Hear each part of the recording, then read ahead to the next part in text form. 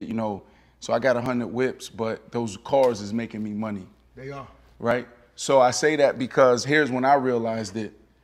One day, and this is when I peep game, I walk into the locker room and I took off my jersey to go put it in a hamper, right? And the dude took it out and he put it in a bag, a black bag. I said, "What you doing with my jersey?" He said, "Oh, we just signed this multi-million-dollar deal with this trading company, and every time like y'all wear y'all jersey, game worn stuff, we take it and we sell it." And they cut it up.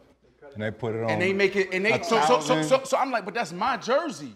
So from that moment on, what I start doing, bro, I said, no, I'm keeping every jersey. So we go in my storage right now, I got every cleat, I got every jersey, every glove, every game ball I ever wore. Right. And cause I'm like, you know, what I'm gonna do is I'm gonna flip that. So when I went to the Chicago Bears, and this might be illegal, probably is illegal, I got 2 suites.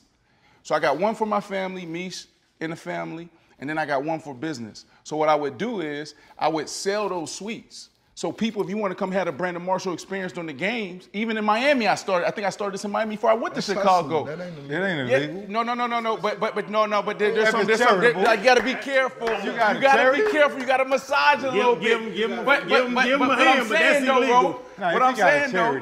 Yeah, but that's what I'm saying though. So what I'm saying, I start leveraging every area of football.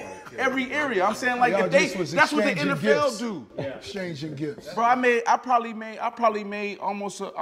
$500,000 every year extra just doing the experience. I call it the Rose experience. Cause like what you were saying, Chan, like when you look up, bro, launching another company, another brand. Right. And that's, you know, Jay-Z gave us the blueprint on business. You giving us the blueprint on how to leverage every area of your platform. Why not? Let's take advantage of it all. And I feel like when you brothers that, like you say, you just talented, great speakers, you create media. I could create content. I wake up in the morning just, you know, showing everybody on my story the omelets we eat, along with, you know, the Bel Air early in the morning. We start at 7 a.m.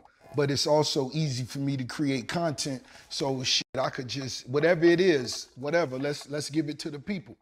You know what I'm saying? If they want to rock with it, let's rock with it. If not, you know, it's your choice. You know what I'm saying? But at the same time, the ones that hit me in the morning, Rose, how you doing this? I try to answer them questions for you.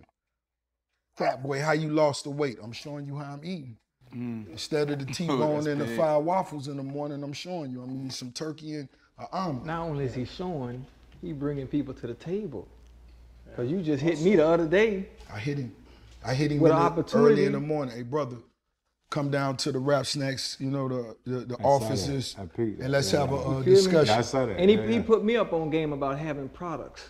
Something you already doing it. Yeah, pushing products. Years, something that I really never really been into. And I'm telling him like, bro, I don't really know nothing about that. My only passion has been cigars. That's it. So that's all I'm pushing. He like, no, so let me show you. Let's also do the cigars as well. That's right, facts. Yeah, facts, big facts. But I ask all y'all,